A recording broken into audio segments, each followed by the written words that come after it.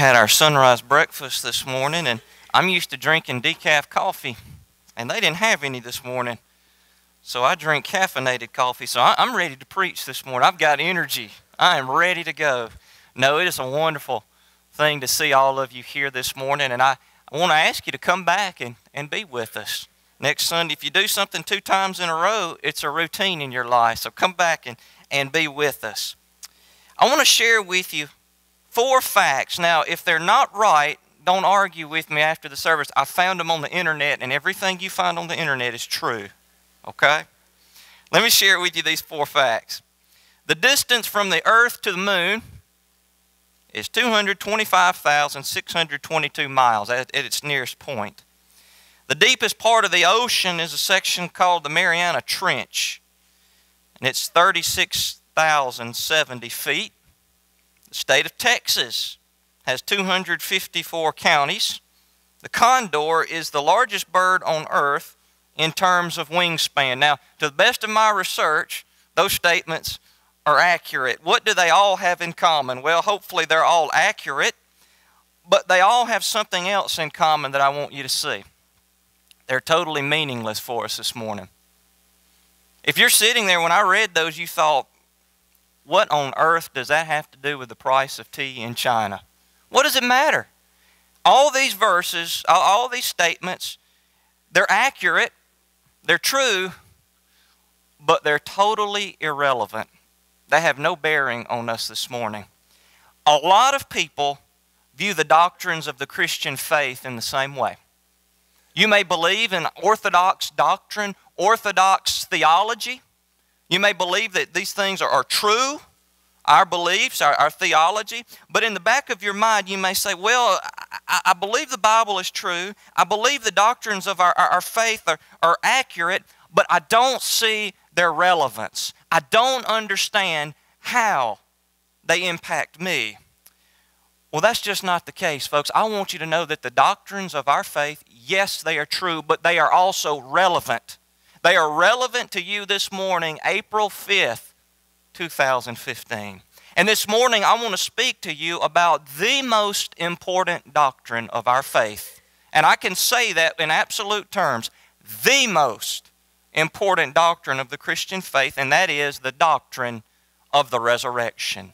Everything we believe, our entire system radiates from the fact of the resurrection. Christianity rises or falls based upon the reality of the empty tomb and the resurrection of Jesus. How many of you here today believe in the resurrection? I hope that you do. I hope that you do believe in the resurrection and that you have experienced the resurrection of Jesus Christ personally. But I also want you to know this morning, not only is the resurrection true, but it's relevant. It has a bearing on your life personally and the life of this church corporately. This morning, as we look at our passage of study, I want to share with you 3 reasons why the resurrection is relevant. If you will, take your Bible and go back to our passage of reading. Go back to 1 Corinthians chapter 15, verses 1 to 11. I won't read them again, but what I would like to do is speak to you about this book as a whole, and then this passage in particular. The book of 1 Corinthians was written to a very troubled church. They were going through what we would call church conflict today.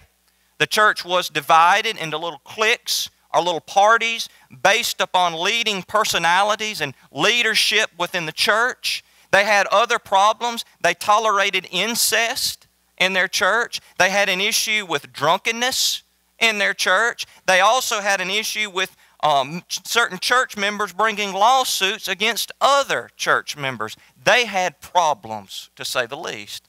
But the issue was, this was their condition, a problematic church with all of these issues, but they thought that they were super spiritual. They thought that they were the model church. I told our group on Wednesday night, the church at Corinth believed if you looked up Church of Jesus Christ in Webster's dictionary, they believed that you would see a little note that said, "See the Corinthian church." They thought they had it all together, when the reality was not so. They were in pitiful shape. One of the issues that they had, besides those that I mentioned, was They had an issue with fundamental doctrine. They prided themselves on their education, on their wisdom, on their knowledge, so much so that Paul writes in one point in 1 Corinthians, you're puffed up by your knowledge. They claimed to have all these things, and yet they did not understand some of the fundamental doctrines of the Christian faith. For that reason, in chapter 15, before the Apostle Paul ends his letter, he deals extensively with the doctrine of the resurrection. If you do not believe, if you do not accept, if you do not understand the doctrine of the resurrection, you have serious problems. And the church at Corinth had serious problems. Looking at the beginning of this chapter, verses 1 to 11, I want us to see three reasons this morning why the resurrection is relevant. I would venture to guess that most all of us believe that it is a reality, that it is true, that it is a historical fact. But I want us to go beyond that this morning and see why it has a bearing on our lives. Before I go any further, I want us to pause and I want us to ask the Lord's blessing upon this sermon. Let's pray together. Our Father, we take this time and we enter into your presence. And Lord, as we do, we wish to thank you for Jesus.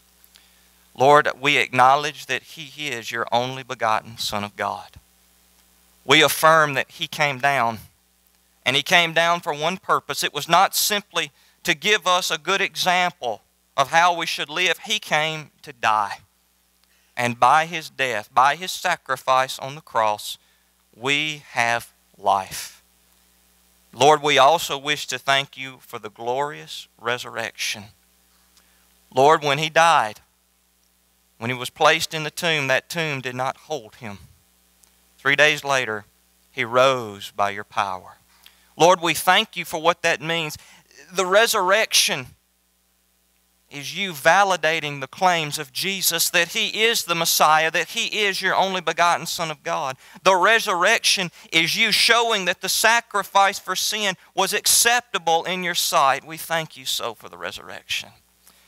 Father, this morning as I preach this message, I ask that you would anoint me with your Holy Spirit. Lord, I humble myself before you.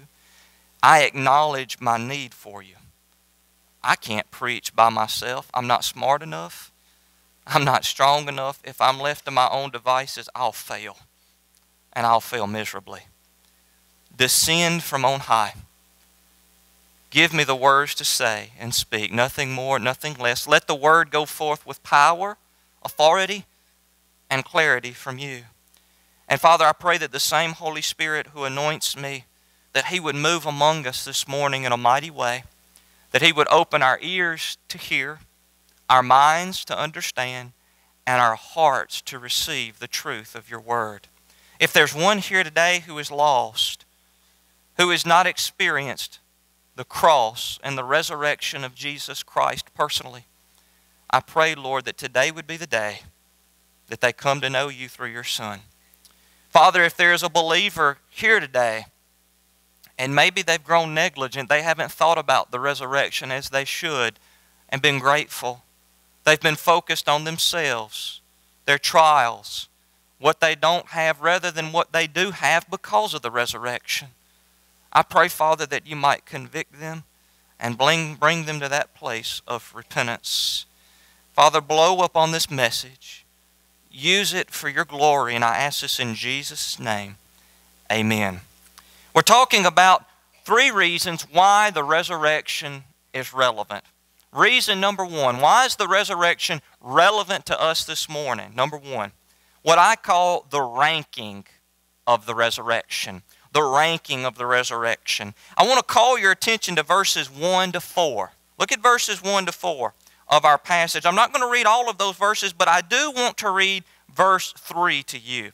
As the apostle begins this discourse on the resurrection, he goes back in time to that season when he was with the church at Corinth and the content of his preaching.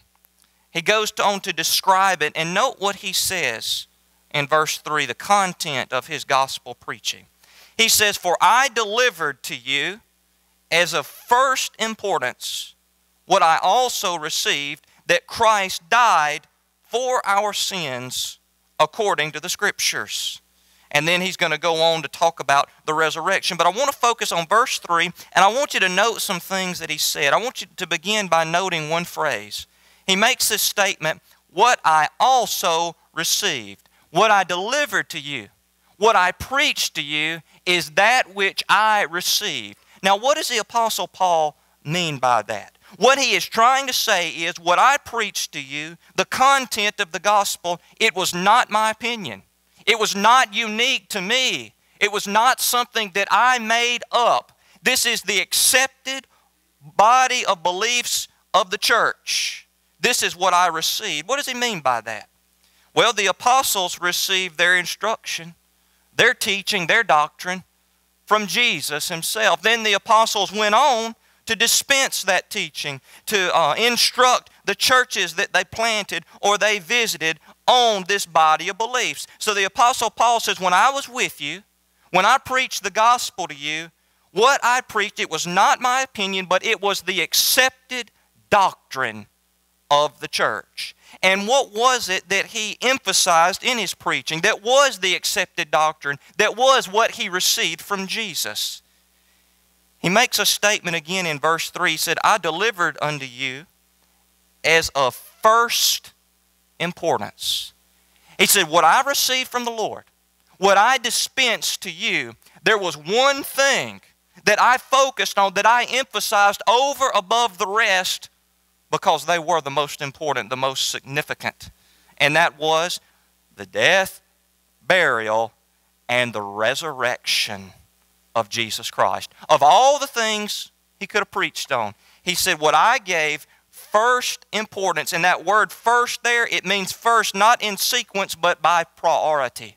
What I gave the most time to, the most attention to in my gospel ministry, in my preaching, was the resurrection of Jesus Christ. Now, folks, I want you to know this. I want you to follow me. If the Apostle Paul, an apostle, inspired of the Holy Spirit of God, if he said in my gospel preaching, the number one thing that I focused upon was the resurrection should have relevance in our lives.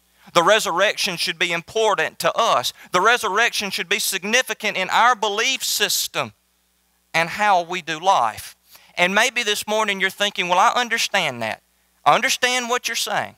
I understand that the Apostle Paul said this was the most important thing in his life and in his preaching ministry. But Brother Randy, times have changed.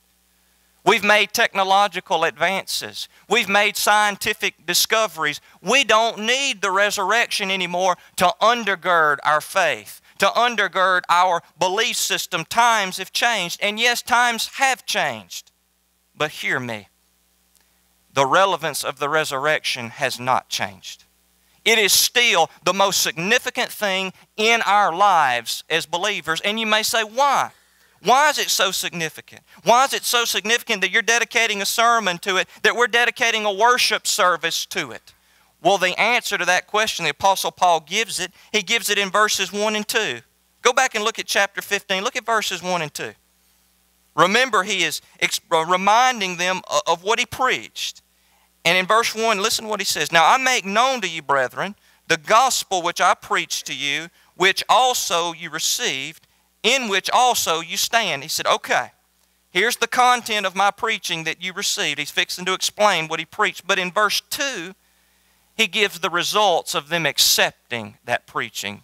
Look at what he says in verse 2. He says, by which also you are saved. That's why the resurrection is so important right there. That's why the resurrection remains relevant today. Because it is the doctrine of the resurrection that saves. If Jesus was not raised from the dead, if the tomb was not empty, our faith would be in vain. We would still be lost in our sins. That makes the resurrection pretty important, does it not? That makes the resurrection relevant for us today. Think of it like this. I looked it up this week. George Washington, the father of our country, he died in 1799. How many years ago was that? 216 years, I believe. Is he still a relevant figure today? Yes. What he did, His life is still relevant, still has an impact on us today, 216 years later. What He accomplished on our behalf as the Father of our country still has a bearing on Americans today, 216 years later. The resurrection is no different. What happened in the first century, what happened over 2,000 years ago is still relevant, still has an impact today, and that is because the truth of the resurrection, that doctrine, is what saves us. So it should rank number one in our lives. That's why it's relevant. Now let's look at another reason why the resurrection is relevant. Not only is it the ranking, but I also want you to see something else, another reason. What I call the reality of the resurrection. The reality of it. Y'all are going to laugh at this. One of my favorite movies is Chitty Chitty Bang Bang. I'm a nerd at heart, if you didn't already know that.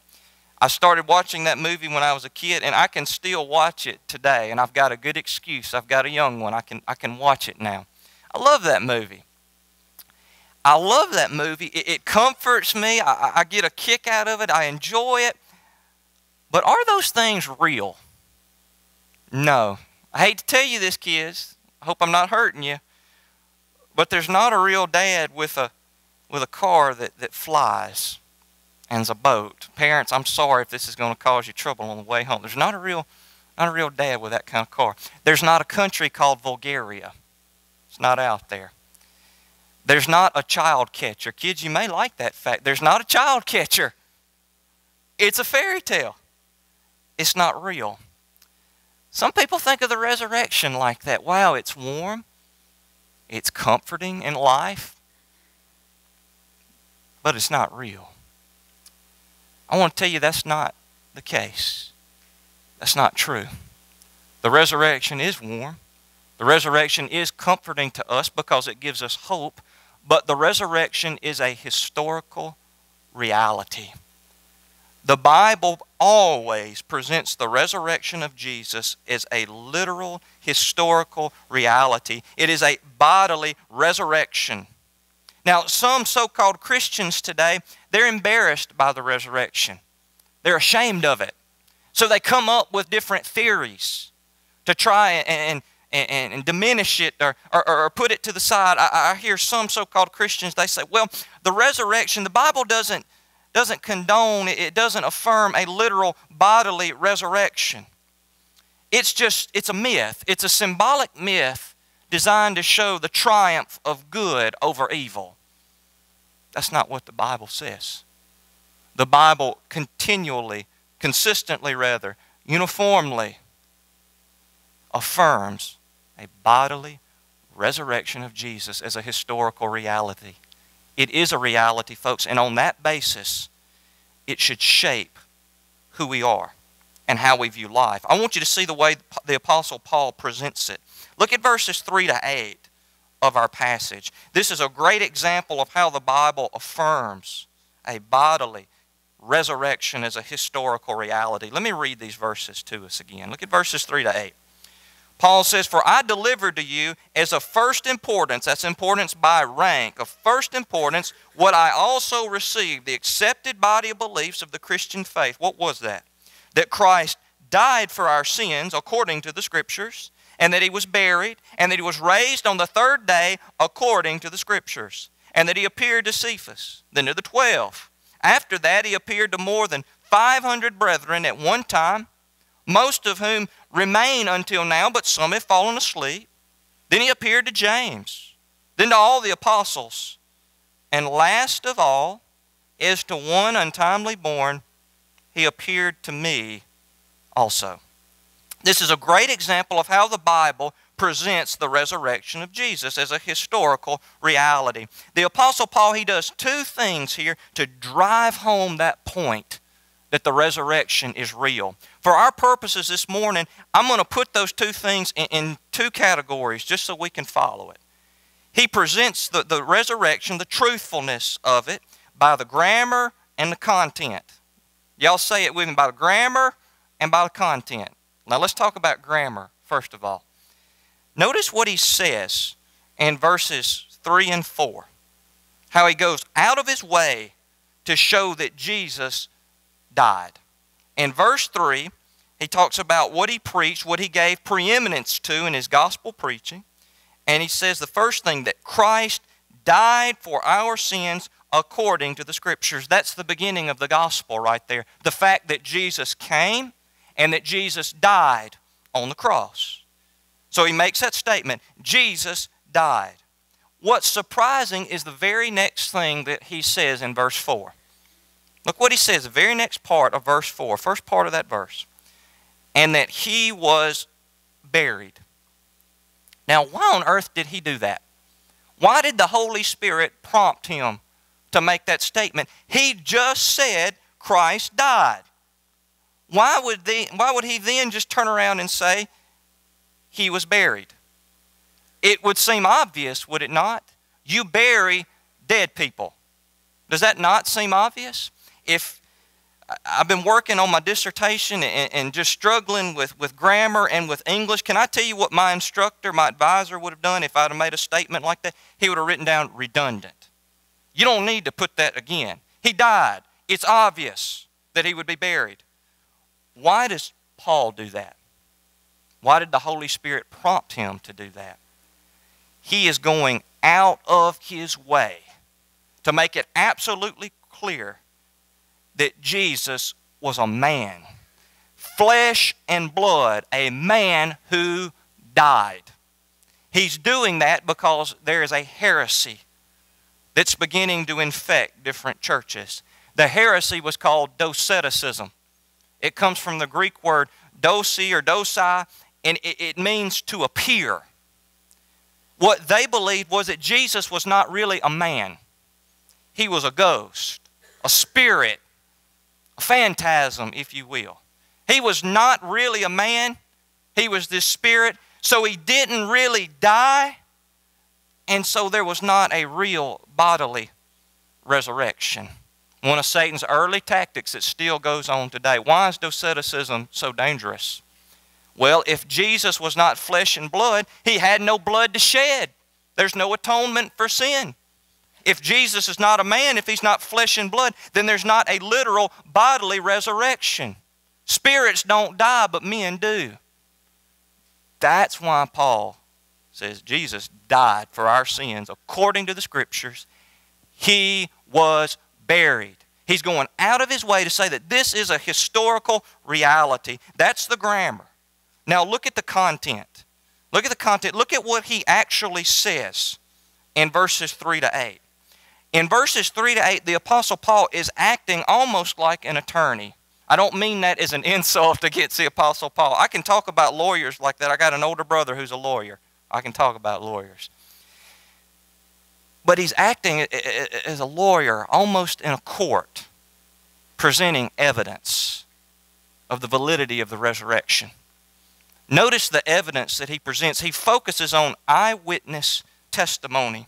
And he says there were over 500 eyewitnesses to the gospel, to the resurrection of Jesus, the centerpiece of the gospel. They all saw this and they had a consistent testimony. He says Peter and the 12 saw the resurrected Jesus. James and the apostles saw the resurrected Jesus. 500 of the brethren, 500 believers saw the resurrected Jesus. And then Paul says, then I saw him. Then I laid eyes on the resurrected Savior. He's presenting it as evidence. And I'll tell you this today, boy, if I was an attorney, if you were an attorney, how would you feel about 500 eyewitnesses who were saying the same thing? I would feel pretty good about my case, would you? The Apostle Paul says it, and then he makes a statement in verse 6.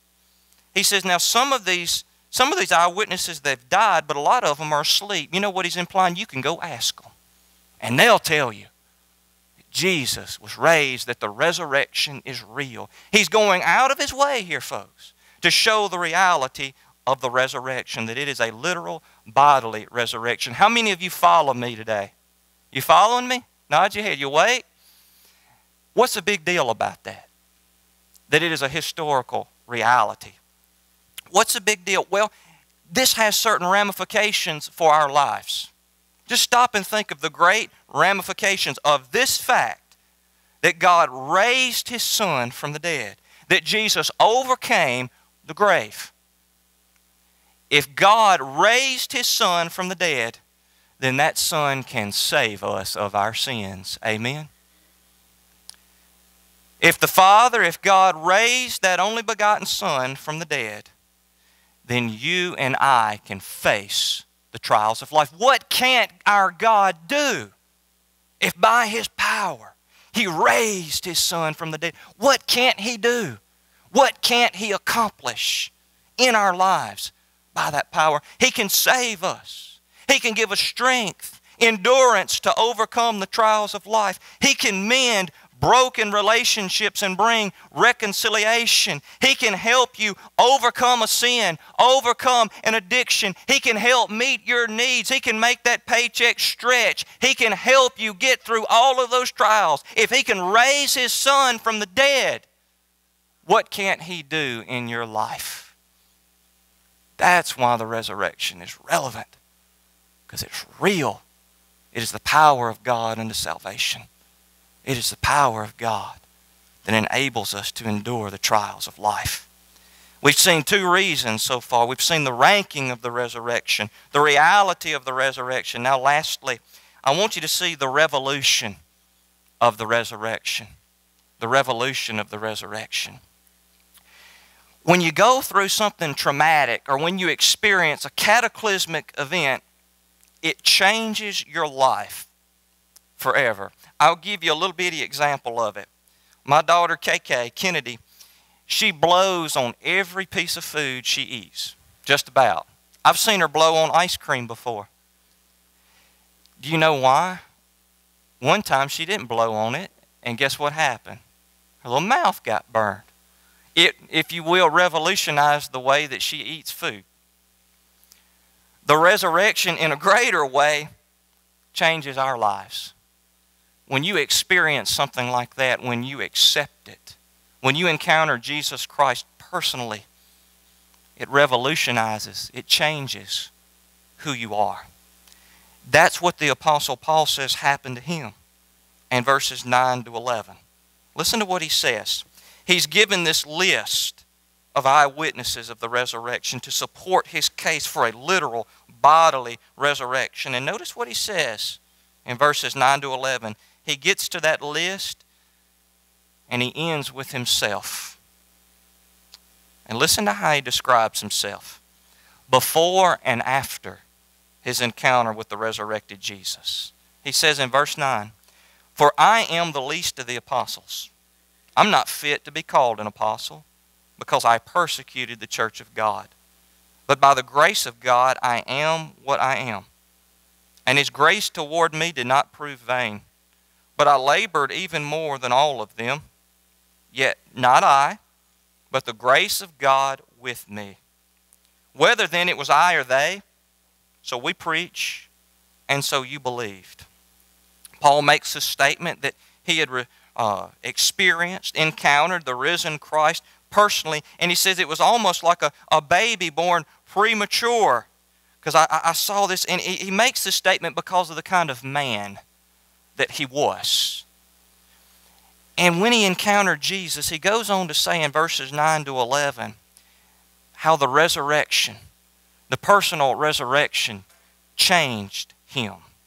Notice the way that it revolutionized his life. Notice two things that it revolutionized. First, it revolutionized his worldview. A worldview, are you familiar with a worldview? A worldview is the way you interpret life. It is the key, the grid, if you will, of how you interpret the things that come your way, how you make decisions, how you view the things that happen to you. Let me give you an example of how a worldview, of what it is. I've got a friend, and he's got a dad, and his dad was very, very pessimistic.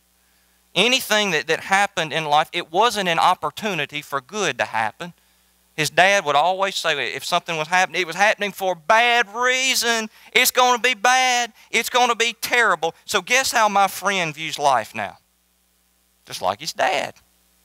If something happens, it's not a potential for some good to come out of it. It's not an opportunity. It's something to get depressed about. It's something to get sad over. It's something to dread. That's the worldview that he developed. Y'all understand what a worldview is now? The resurrection of Jesus Christ revolutionized Paul's worldview. Now, how can I say that and what do I mean? Look at verse 9 and look how he describes himself. I am the least of the apostles and not fit to be called an apostle because I persecuted the church. Before the Apostle Paul experienced the resurrection personally, he had a worldview that was diametrically opposed to the gospel. He was an enemy of Jesus Christ. He denied that Jesus was the Messiah. He denied the resurrection. Everything in his worldview was against it, so much so that we know the story of his salvation when he encountered Jesus. Where was he going? Where was he going, y'all? You know this story. Where was he going? To persecute Christians. And yet when he had a personal experience with Jesus Christ, encountered the resurrection, it changed him. The gospel that he hated, that he was opposed to with every fiber of his being, all of a sudden, he accepted it. He accepted it, and it determined how he viewed life, what he believed, the decisions that he made. He's not the only one. This still happens today. This is not unique to the Apostle Paul. I think of a great example of this, Josh McDowell. How many of you are familiar with Josh McDowell? He wrote a book called More Than a Carpenter. Before his salvation, he was an atheist. He was opposed to the gospel. And he was a journalist, so he decided to make a detailed examination of the resurrection of Jesus. And I think he said that he had it in the back of his mind he was going to study it in order to debunk it. And he began to study the resurrection of Jesus, to pore over it with a fine-tooth comb. And you know what happened to him? He was converted. He became a believer. Now the gospel that he so vigorously opposed, he accepts. And that is his worldview. Has that happened to you? Have you had a personal encounter with Jesus? Have you experienced the power of his resurrection? If you have, it will change your worldview.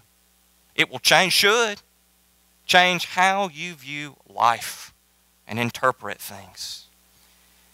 How did it revolutionize Paul's life? Well, it revolutionized his worldview. Second, it revolutionized his life's purpose. His life's purpose. Look at verse 10. As a consequence of experiencing the resurrection of Jesus, it changed his worldview, and then he gives us the result of this. From now on, it determined his life's purpose. Listen to what he says in verse 10. But by the grace of God, I am what I am. And his grace toward me did not prove vain. Now listen to the next statement he's going to make. But I labored even more than all of them. Yet not I, but the grace of God with me. He says, when I encountered personally the resurrection of Jesus Christ, it changed not only my worldview, but the course, the purpose of my life. Notice what he says there in verse 10. When I encountered the resurrected Jesus, the God that I opposed, the Christ that I stood against, I began to serve.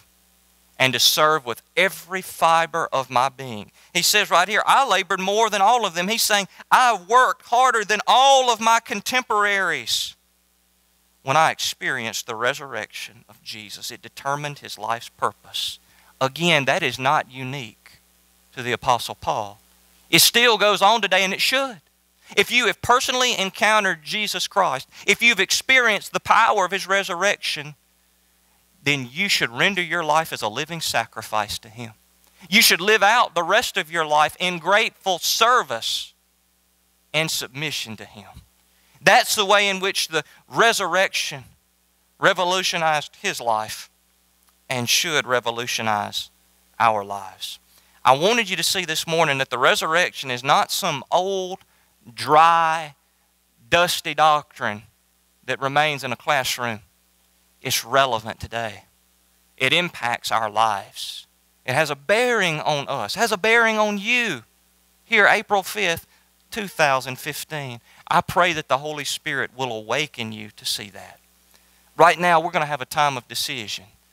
And I want this to be a two-part invitation this morning. First, I want to speak to you that are lost.